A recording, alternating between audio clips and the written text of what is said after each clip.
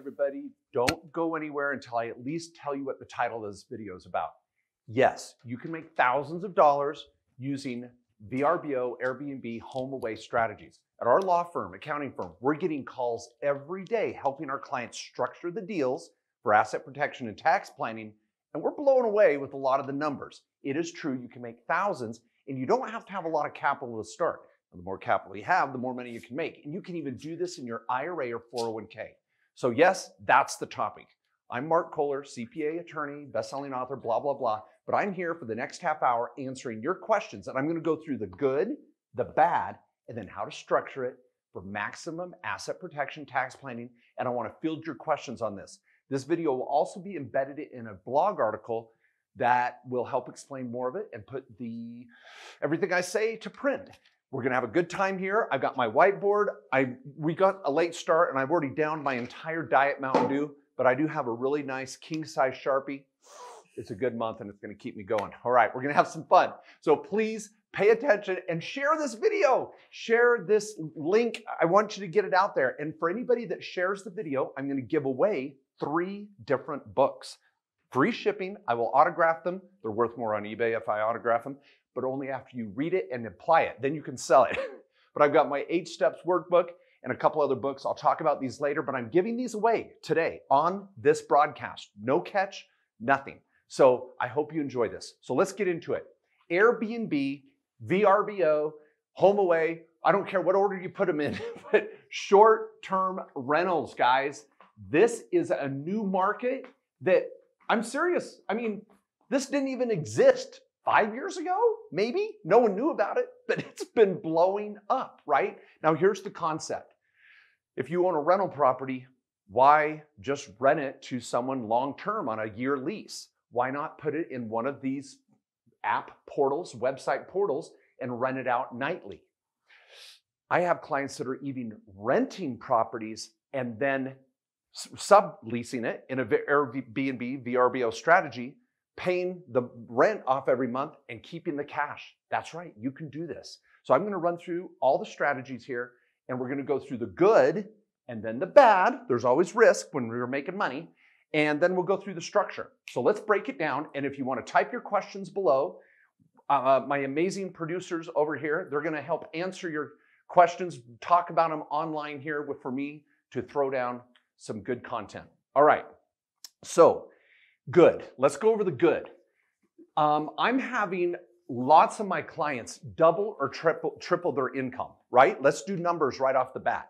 Let's say you've got a little rental property, maybe in a sexy neighborhood, maybe it's just in a rural area, but whatever. Some people want to go vacation where your property is. So if you could normally get, let's say $1,500 a month with a long-term renter, what if you were able to rent it out for $200 a night? Now, let's just be conservative and say you get 15 nights. Let's just say you're able to rent it 15 nights out of the month. You're already at $3,000 a month in rent compared to $1,500 a month of rent. That's very common. I'm seeing a lot of clients take properties and triple the rent they were getting monthly with a long-term rental strategy. Now, I'm going to get to the bad. I know some of you are like, well, I can't do it in my municipality or my city, or I can't do, we'll come to bad in a minute, but keep your mind open to some of these strategies. So the first good thing you can do is increase your rent. I'm going to put that as number 1. Number 2, what is nice is you can use it yourself. Oh man, my handwriting today is terrible. It's this Sharpie, it's knocking me out. All right, use it yourself. That is another strategy. In fact, let's just number them. So this is number 1. Number 2 is you can use it yourself. That's right. I have a lot of clients that'll set up a VRBO Airbnb in an area they like to visit. When they're not there, they're renting it out. Now you may say, well, it's going to cut into my rents. Yeah, but now you've got a vacation home that costs you nothing. If it could break even, you're still paying down the mortgage and getting tax benefits and the use of it, right? That's another pro. Number 3, I want to throw this down. You don't have to pay rent when you visit. You can go park your butt in that rental property and not have to pay rent to yourself. And why is this cool? Because no rent, I'm going to put no rent when you use it yourself. It's now a tax write-off when you go visit. because you're going to travel there not to go enjoy it. You're going to go do fix up. Every time you stay there, you're going to paint something, fix something, check on it, clean it, do something to make that rental property a little better. So now you're getting a tax write-off to use it. You don't pay rent to yourself. And the last thing I want to put in here is you can get a higher appraisal a lot of times because it's going to be an income producing property. See, when you go to get a property appraised, they're going to look at the fair market value of the comps in the area, but also you can have them appraise it on an income approach. So you can show that this property is making money and it's worth even more because it's an income property. So I'm going to put higher appraisal. Now I kind of get excited about this, and even though I'm not jumping up and down, oh, I can't even spell appraisal day. Now, last point, in fact, I'm going to throw this in on the good, is you don't have to have a lot of capital to get into this strategy. For example, I've got clients that find a property they like that's up for rent. They sign a year lease and make sure in the provisions you can sublease it if you want.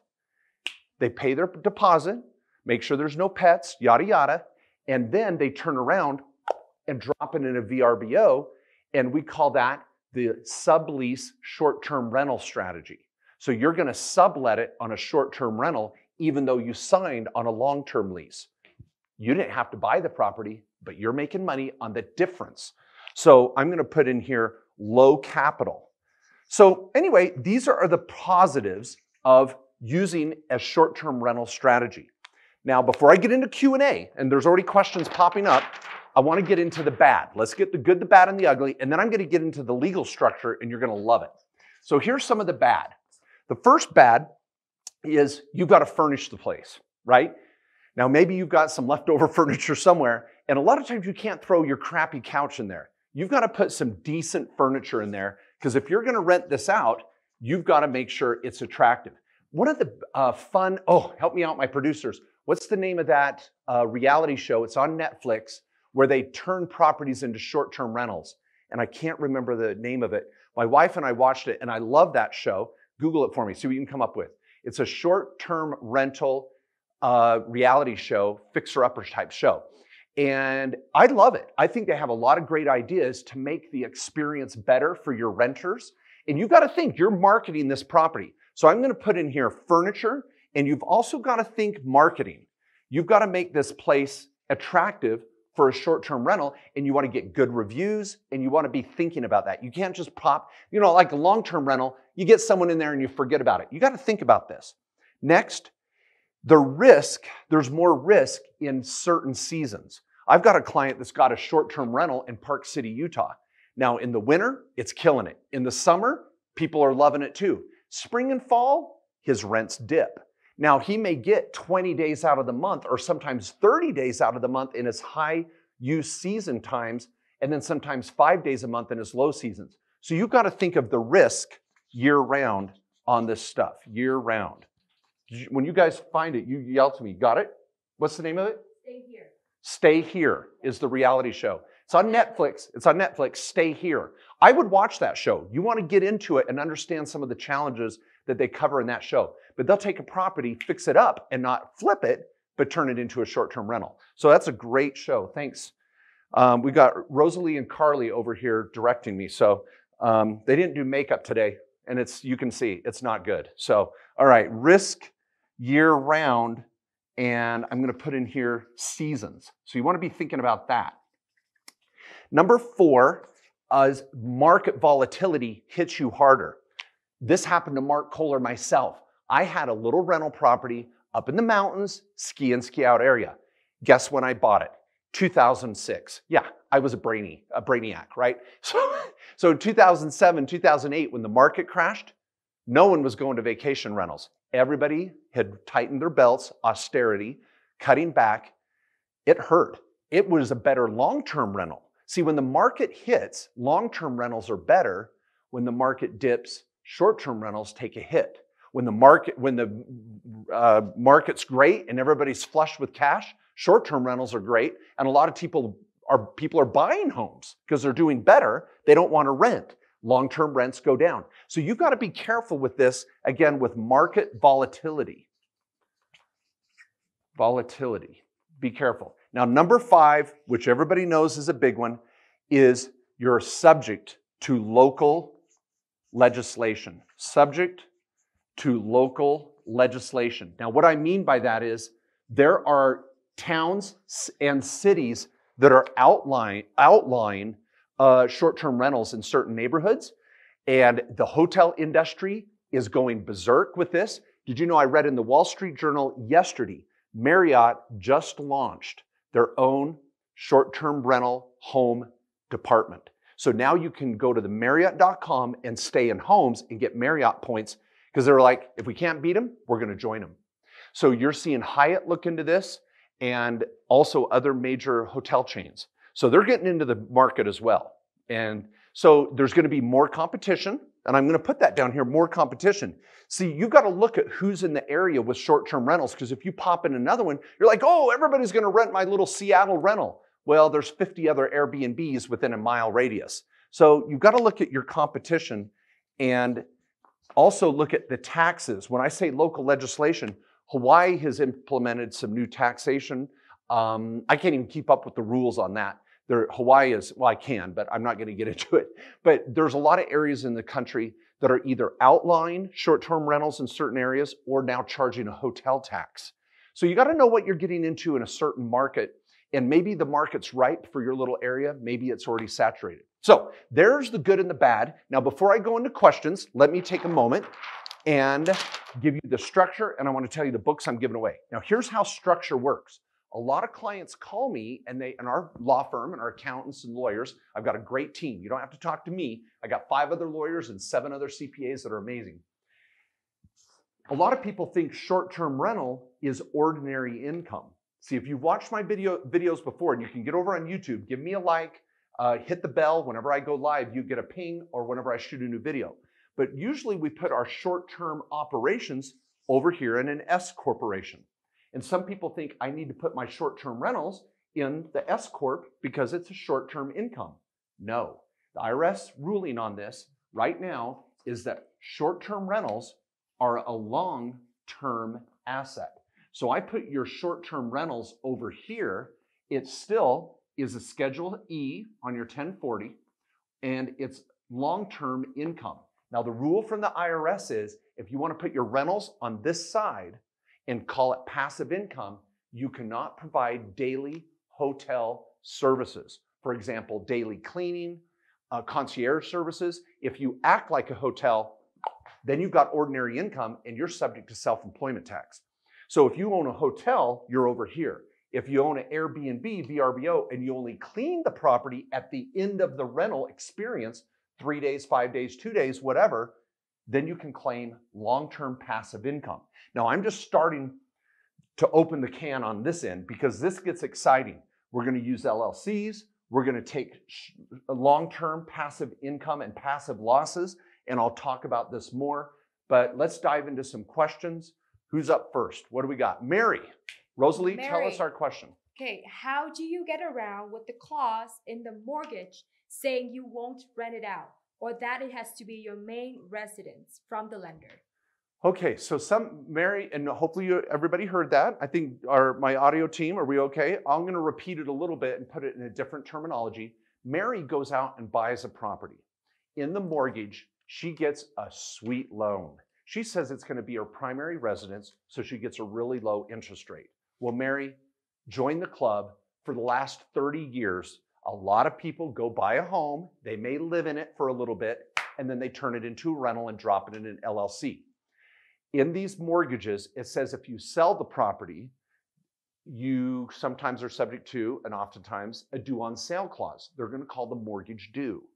But putting it into your own trust, putting it into an LLC, we have in 20 years had a handful of clients that had a problem with a bank calling a due on sale clause. 99% of the time, the banks have already sold your mortgage. They don't care as long as you have continue to make the mortgage payment and you're not in default. The banks are not going to know and they're not going to care. But Mary, you do not walk into your bank and go, hey, I just got this mortgage and I'm going to turn it into a VRBO rental. Are you okay with that? What do you think a bank's going to do? I mean, they're going to hit a button and I wouldn't be surprised if the police don't show up. Bankers freak out. So don't go into your bank and don't start waving a flag saying, I'm turning this into a rental. Now, I'm not suggesting you commit mortgage fraud either. If you're on a certain type of mortgage that's going to throw you in jail, which is very unlikely, if you turn it into a rental, you're going to be fine. The worst case scenario is, Mary, they call the mortgage due and you go refi it with someone else. And again, in thousands of deals, I can count on one hand how many clients have had a problem with this. So even if it's a long-term rental, you're going to deed it into an LLC and turn it into a rental down the road. Mary, do not worry about it. Next question. This is from Mark. Okay, Marco. Okay, over on the microphone. So if I have 4 rental properties, is it better to put the title under the LLC? Okay, Marco says he has 4 rental properties. What I thought you were going to say, Marco, is can I put them all in the same LLC? Marco's question was kind of like, should I put it in an LLC? Yes. You do not want to be personally liable if the tenant falls down the stairs or has a party or starts licking the mold off the wall or breathing in the asbestos off the ceiling. People, get your properties into an LLC. Now, I'll come to where you do the LLC in a moment. But the first question is, you should never own those rental properties in your individual name. And Mary, don't worry about the mortgage. Get them deeded into your LLC. Now, at our law firm, we set up LLCs, and I have a paralegal that will deed them into the LLC on day 2. We're affordable, we're simple, and you talk to a real lawyer when you do it. Some of you may get on and click LegalZoom and do some things. If you know what you're doing, that's fine. But I have a whole team of paralegals, 2 of them, that help people that set up their entity online and now have to clean it up because they didn't know what they were doing. So here's the point. Marco, this is good for everybody. Over here on this side, remember, this is your S-Corp side. This is your day job side. This is your ordinary income side. We're going to put your rentals over here. 4 options. Some people set up one LLC and put all their rentals in there. Is that a bad thing? I wouldn't say it's terribly bad, but you've got all your eggs in one basket. If these have not a lot of equity in them, they're cash flowing, but you've got a mortgage to the hilt, I may put 3 or 4 properties in one LLC. I'm not the type of attorney that sets up a new freaking LLC for every rental, and certainly not going to set up a new LLC in Wyoming, Nevada, or Delaware every time. I have got blog articles and videos out there that it's generally a scam and it's oversold. That people argue you need to go to Nevada, Delaware, or Wyoming with your first rental property. Be careful, people. And I can tell you more about it. We can talk about it. Your second option is, Marco, you might set up maybe 2 LLCs and you put 2 rentals in this one and 2 rentals in this one. Guys, that could be just fine. You've got 2 baskets, 4 eggs, and you create some separation. I don't want to overdo it. In some states, you can do what's called a series LLC. Texas just came on board with these a year or 2 ago. There's 15 states that allow for it. I've got a table in the back of my book and a whole chapter that goes through series LLCs. And you can look at which states allow for series LLCs. Here with a series LLC, you have baby subs. And then you put your different rentals in these different subs. The beauty of that is you pay for one LLC, one tax return, one filing, and you're off to the races. But they only work in states that have series laws. Texas, Oklahoma, Utah, Tennessee. You can go through the list. The final strategy, and I had a phone call with a client today, is that you would set up a parent LLC in Wyoming, which I'm good with.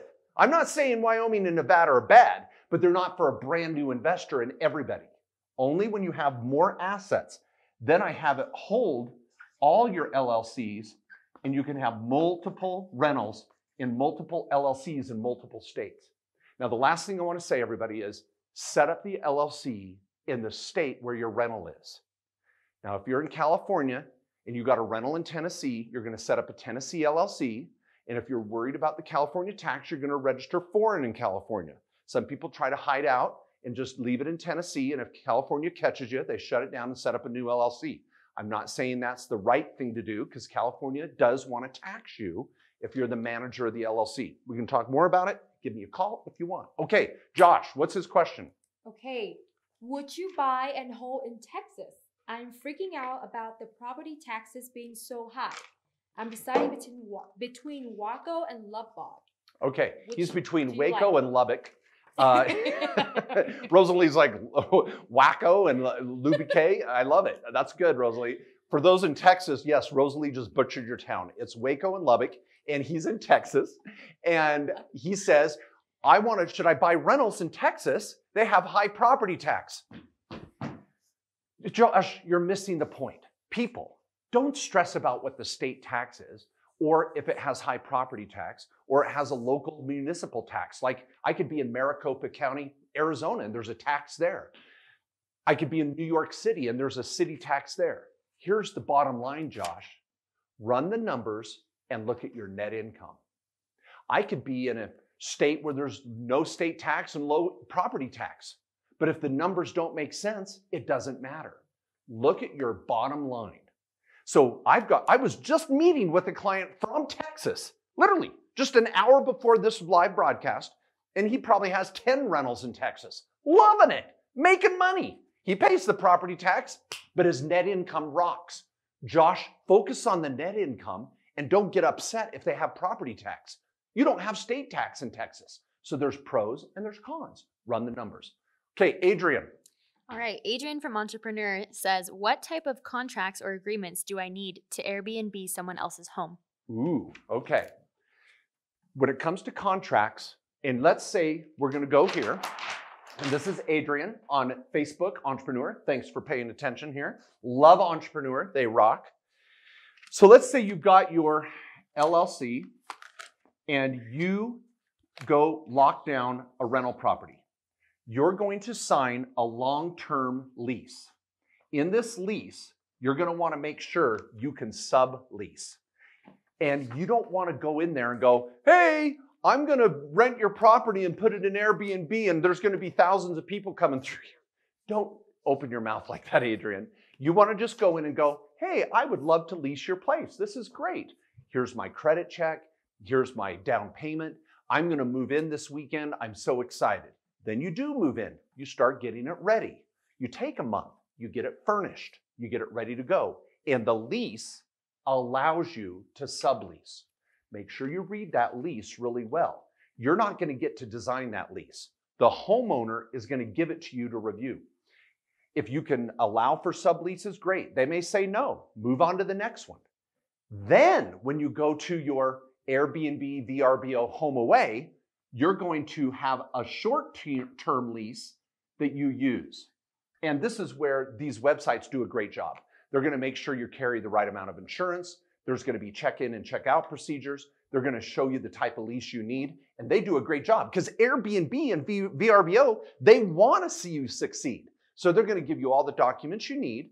And then they're going to take their cut every time they rent it. And then you're going to look at your net income from that point of view. So again, Josh, back in Texas, you're going to look at what is my net income expected, whether I go a short term or a long term. All right, Josh, again, we're going to let Josh double dip, or is this a new Josh? All right. Yes. Okay, Josh in Lubbock, Texas. Okay. I think it's a new Josh. Okay, new Josh. Can I build a granny flat in the backyard and turn it into an Airbnb? I live in San Diego.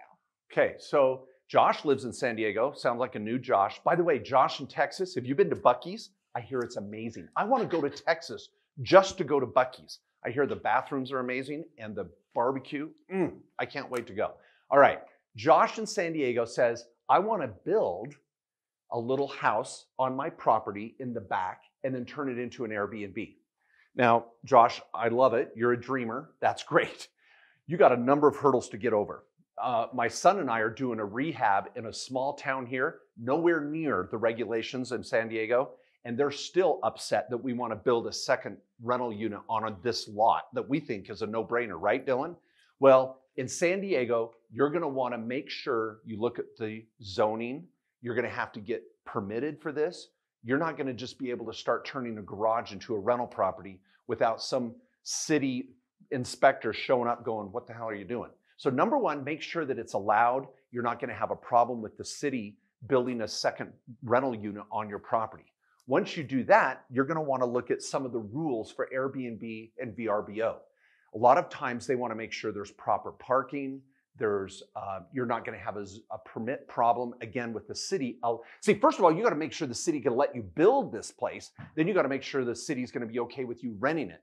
Then you want to go to Airbnb, VRBO and make sure you check all the boxes that this property qualifies, because they don't want you throwing up a piece of crap and it makes them look bad. So look at all those rules, ask around too, and get out there and play like you're a renter. Get on Airbnb and VRBO, shop around. I want to stay in San Diego this weekend. What are my options? How much are you going to pay? Look at what your competition is. Do a business plan. Now, this is a good inroad to tell you about my workbook. This is my 8 steps to start or grow a business. It comes with a business plan, a marketing plan, and a strat plan. It's $99 on Amazon. It is freaking awesome. 70 videos or webinars and podcasts. It's got a workbook you fill out. This is what you need to do before you start any business. Analyze your competition, run the numbers. I go through this. I have an hour-and-a-half video with each step that you can watch over and over again if you want. I'm going to give this away today. So everybody that shares this video, this broadcast, you're in the drawing. Rosalie will email our winners in the morning, and I'll announce them next week on our next live broadcast. Okay, next question. Adam from Mark J. Kohler, Facebook or YouTube? All right, here we go. How much are your deeds? Oh, how much do we charge for deeds? Call Mallory at our office, and let me give you the number, 435-586-9366. Talk to Mallory, and she will tell you what the filing fee is in your county and how much we charge for that deed. We have 2 or 3 different types of deeds for different states because some counties are more expensive. Guys, there are 3,500 counties in America, 50 states, 3,500 counties. Mallory has done hundreds of deeds all over the country. She will tell you how much the deed is in your area, typically around $125 plus filing fee, and we take care of everything. For anybody that needs an LLC, let me just say this real quick. If you go to an online service like a LegalZoom, you're going to spend anywhere between $200 to $400. Check all the boxes, get an operating agreement, get all the books, get a tax ID number, get stock certificates, get everything. Even with an LLC, it's not one sheet of paper. I know some of you are like, well, in my state, it's $50 if I go to the state website. Yeah, you did one piece. Good luck when you go to court. People, you've got to have all the pieces and parts. That's why I have clients, literally 2 paralegals that fix people's entities that went to the state website for $50. Make sure you get all the pieces. Now, what we charge, again, this is not an infomercial. I'll just tell you, we charge $800 for an LLC in any state, usually half off for the second LLC. You get an hour with a real tax lawyer sharing their screen. You can break it up into 2 calls on the phone, webcam, whatever you want, answering questions about tax planning, the LLC monitoring and maintenance, how you set it up, where you set it up, all those questions you want to ask is included. So anyway, find a lawyer that's in that same price range that's going to sit down with you that understands taxes and understands legal. If you want any services, get over to KKOSlawyers.com. And there's a sign up right there, contact me, that says, I want a free 15-minute interview to know how much you charge, or a consult. You can get started right there. Just check the box, put in your info, and you'll get a phone call right away. Maybe even Rosalie will call you. All right, Ben. What's Ben's question? Ben on YouTube he has a question. How can I use a registered agent to keep my name off the articles of organization when filing an LLC? Very good. Ben brought up privacy. Now, this is really important, people. Check this out. Privacy versus asset protection. So Ben said, how do I use a registered agent to hide my name or my address? Now, this is deep. I call this the bulletproof vest and the camouflage. This is a chapter in my book, Tax and Legal Playbook. I'll give this away today. I literally have a whole chapter on privacy. On my podcast, if you want to get over to my podcast on Stitcher, iTunes, or Spotify, type in Refresh Your Wealth. Refresh Your Wealth. 2 months ago, I interviewed the father of privacy in the world. The best-selling author on privacy, J.J. Luna, came on my podcast. If you want to get over to his book, it's on Amazon, How to Disappear. It is good. And Ben, it's Ben, right? If you're asking these questions, you're going to love that book. My wife hates it because I freak out and I always want to go off the grid. Anyway, it is a really cool book, and I have a whole chapter in here, and I go through 3 stages of privacy, 15 things you can do, and I quote J.J. Luna. There's a lot on this topic, but let me give you the quick answer. Whenever you do asset protection, You got to start with an LLC, people, and you set it up in the state where the property is. Not where you are, it's where the property is. If I'm going to have properties in Atlanta, Georgia, I'm going to set up a Georgia LLC. And I'm going to have a registered agent address, and I'm going to have a company address. So Ben, it's really two things. Now, when it comes to privacy, I don't want your home address out there.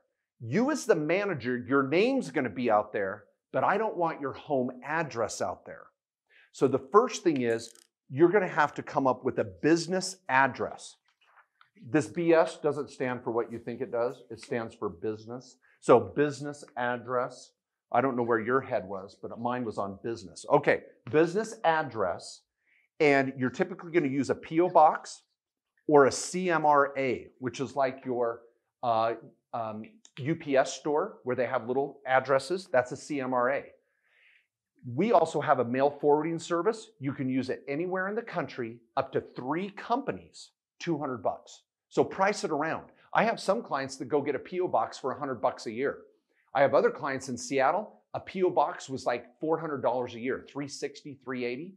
We do it, $200, any state, mail forwarding, at a virtual mailbox. We scan your mail, you get a ping, you can go read your mail. So do a mail forwarding, a CMRA, or a P.O. box, but don't spend more than $200. Now that's your business address. Then you've got the registered agent address, and that has to be a street address in the state where your LLC is. And you'll say, oh, well, I can use mailboxes at a UPS store. No, the CMRA is registered with the state, and it'll kick back because the state knows that it's a UPS store. So you have to use a real registered agent. So the registered agent, we call it RA, is about $125 a year. That's what LegalZoom charges. That's what we charge. So you're going to be out $125. Now, Ben, I don't put your name on that either. That's our law firm, and I can do it in all 50 states. Now, if you want to get over to KKOS Lawyers again, KKOSlawyers.com, we can be your registered agent and your mail forwarding for $325 a year. Ben, your name shows up as manager, but your address is nowhere, and your street address of your home is hidden. Now, this is privacy. This is protection. What do you think's best? Both of them together. If you were going into combat, would you want just a bulletproof vest, or would you want the camouflage? Or both. So that's what we recommend, and you can do it affordably. And you're not setting up in Wyoming or Nevada to do it. You set up the freaking LLC where your property is. All right, Jean, what do we got? Hey, Jean has a question. If you buy a house with residential mortgage and want to rent out just a room, how long before I can claim that home as an investment property? Okay. Jean says she's going to buy a home and rent out a room. She's not going to rent out the whole property. Really, Jean, we call this kind of the bed and breakfast or the mother-in-law apartment, or in Hawaii, we call it the ohana problem. And I help clients all over the country, so I'm very familiar with this. When you're only renting out your room in your house, I'm not going to depreciate the whole house. I would not call the house an investment property until you move out. Now, we did a whole podcast on this, how to turn your home into a rental property. Get over to my iTunes and scroll back. We've done a couple shows on this over the last 5 years, and you can look at a show on how to turn your home into a rental property. I've had a lot of clients do that. They buy a home, they live in it for a couple years, they fix it up, they move out, refinance it, and buy a new home, and they turn that one into a rental. And think about this, guys. If you did that every 2 years for the next 10 years, you'd have 5 rental properties cash flowing. Would that change your bottom line? Guys, one of the best strategies to build wealth is rental property. That, gosh, I'm like, guys, I did not script this, but it brings up my other book. Okay, this is the Business Owner's Guide to Financial Freedom. This is my newest book out. It is freaking awesome, and I'm going to give this away today as well. You can get over on Amazon, Business Owner's Guide to Financial Freedom. Ryan Shea, the CEO of Entrepreneur, was like, Mark, this is one of your best books yet. It's about building wealth as a business owner, what Wall Street isn't telling you. Check it out. It's pretty darn good. Now, I want to say this real quick before I go to Raj. Raj has a question. I'm coming to you next, Raj. I just love this. I hope you guys are okay. Even though I'm out of Diet Mountain Dew, I'm hanging in there with you. Okay. Here's why this gets even better. Guys, I'm not even to the part that gets me geeked out. Here's why it's good. Short-term, long-term. Your day job's over here. Your spouse day job. You've got a small business. You've got an S Corp. I don't care. Down here is your family trust. This is where you file your 1040, married or single. Trust, S Corp, LLC. That is the trifecta. This gives you asset protection for your rental. This gives you your ordinary income to pay your bills. As you live meagerly as possible and you save money, we're bringing your money over here to build wealth. It all is owned by your trust. This is what my clients do. We build this trifecta. Now, here's how we go to the next level. 2 points. With this money, what do I want to do? Do I want to buy every rental in my name? Why don't I form an IRA or use my 401k and buy rentals in my retirement account as well? Now, Robert Kiyosaki, he's not quiet about it. I'll call him out. I don't care. Robert Kiyosaki knows who I am. I know who he is. Robert says, never buy rentals in your IRA. I don't agree with that. He says only buy rentals in your name because you lose the depreciation if your IRA owns it. And Robert knows our argument, and I think he does a great job. I love Rich Dad, Poor Dad. I quote it in my book. But I think he misses the next point. It doesn't matter that you're not getting depreciation inside your IRA with a rental. What matters is your rate of return. If I can do better with a rental in my IRA than buying Facebook stock, then buy a rental. You don't get the depreciation. Well, who cares? I'm making 10 or 20% on the money. Are you getting 10 or 20% on your Facebook stock? I shot a video just 3 weeks ago on how to build $1 million Roth IRA. I said you could do better than 7%. I used an example of 12 or 15%. It was like in Salem witch trials. Everybody's like, Mark's crazy. You can't get 12 or 15%, but you get it in your rental property all the time. Just do it in your IRA rental property. You can do 15%, people. Wall Street isn't telling you this. So Robert Kiyosaki, the father of rental property training, I love him. It's great. But do it in your IRA as well. You should be doing both. I'm not taking away what Robert Kiyosaki says. I'm stepping on his shoulders and doing the next level. Now, if that wasn't good enough, here's the second point, and then I'm coming to Raj. What about the rental losses, the depreciation, the mortgage interest? You know what's cool? Rental properties cash flow, they go up in value, but they lose money on paper because of the big D, and I don't mean Dallas. You know that song, I'm going through the big D and I don't mean Dallas? He's talking about divorce. It's a country song. He loses his truck, his dog, and his wife. But the point is here, depreciation is the big D when it comes to rental properties. You're going to lose money on paper. These losses either offset your income in your 1040 or they go into a bucket and they grow. You never lose those until the day you die. So I'm building losses for when I sell my rental property so I don't have to do a 1031 exchange, or I can use these losses against my other income if I'm a real estate professional. Guys, I've got YouTube videos on every one of these topics. I've got a library of videos on my website, markjkohler.com. 60 videos, couple of $100. You can start watching videos right now over and over again, lifetime membership. Again, this is not an infomercial, but the information is out there. I'm not just blowing smoke here, people. I've got 200 blog articles, 80 YouTube videos, over 1 million views with people that are starving for this information. Thank you for watching this video. Share it, and I'll give away a book. Okay, a few more questions, and we're going to wrap it up. Raj, what do we got? What are various things to consider when buying property as an investment and for rental income? Oh my gosh, Raj, you just played right into this. I've got to send him a book or $5. Raj says, what are the things I should consider? Last week, my blog article, I've got a newsletter that goes out every week that's free. Get over to markjkohler.com. Raj, my article last week was 10 steps to buy your first rental property. Now, I don't teach classes on rental properties, but I own rental properties. I've got thousands of clients that buy rental properties, and I've learned enough to give you 10 steps of what my wealthy clients are doing. So get over to jkohler.com and go to my blog. And my first article right now is 10 steps to buy a rental. Sign up for my newsletter there if you want. It's cool. I've got YouTube videos on how to buy your first rental in an IRA. Literally, go to YouTube, type Kohler IRA rental. First video right there, baby. I'm at the top of the list. Go watch it, Raj. You'll love it.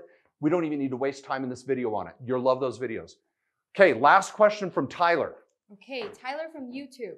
When purchasing property within the Roth IRA, you mentioned it, does all of the money have to come from the IRA?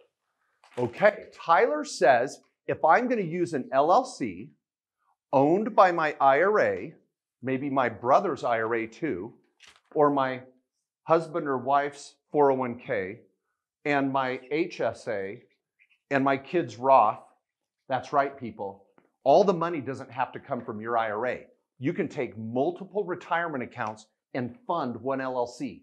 We do this every day. We've been doing it for 15 years with all the IRA custodians around the country. We have our own IRA company that you can go set up your IRA, Roth IRA right now. Go to directed, I'm just trying to give resources here. There's so much. Go to directedira.com. You can set up an account right now to start self-directing your Roth or IRA or health savings account. So what's his name? Tyler? Tyler. Listen, everybody. You take your IRAs and your 401ks, you form an LLC, and Tyler says, does all the money have to come from my IRA? No. This is going to blow your mind. You can even be a partner. That's right. You could take 20 grand of your own, 10 grand from your 401k, 2 grand from your Roth, 20 grand from your IRA. Your sister's IRA could have 10 grand in, and your HSA could have 5 grand in. You add all this up, 10, 20, that's 30, 40, 52, 62, 67. You got $67,000 in your LLC. Now you can go buy a property, and guess what? You can borrow money from the bank. There are banks, and we've got a list of banks that will loan your IRA or pile of IRA money up to 50 cents on the dollar. They want to see 40% in reserve, 40% down, 10% in reserves, and they'll loan the other 50%. Banks have departments that do this. This is not, I'm not even on the fringes here, people. There are Main Street banks that loan 50 cents on the dollar to IRAs to buy property. This is what Wall Street isn't telling you. So anyway, I'm going to give away these books for those that shared the video. I'll announce those book winners next week. My producers are making me give a list here. Subscribe to my YouTube channel. Freaking awesome videos. Hit the bell. You get a ping every time I shoot a new video. If you follow me on Facebook, LinkedIn, and Twitter and Instagram, I've got daily tips that you're going to love. And if you get over to my YouTube channel, I've got some sweet shirts and merchandise and all that stuff. And we've got a summit. We're doing a whole workshop on the topic of IRAs and 401ks in Chicago in June, Honolulu in August. It's $200, $300, includes lunch. Then I have my 4-5 workshops in the fall. $200 includes lunch. Philadelphia, Orange County, Seattle, Chicago, and Honolulu. That's my fall workshops. People, I'm out there. I'm legit. I got books. I got my YouTube.